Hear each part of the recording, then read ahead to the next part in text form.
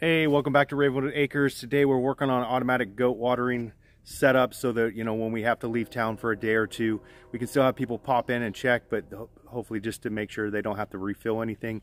55-gallon barrel up there that we used to use for our pigs. Just plumbed in some 1/2-inch PVC down here to this bowl setup. I got to get a shorter one. This is one of those braided stainless steel faucet lines. I just bought this one because I wasn't sure how I was going to set this up when I bought it. So I'm going to get a shorter one because there's no need for all that. Decent drop that has okay pressure. It feels pretty slow, which I think is okay. We may play around with that a little bit more in the future. Future plans also, this goat shed is got a pretty bad repair roof. So we're going to redo the roof with steel, put gutters, and then that will have rainwater catchment. The only time we'll decommission this is in the winter because I just don't think there's any way we can keep it from freezing up, especially just here in the valve setup. So thanks for watching. Check us out, theravenwoodacres.com.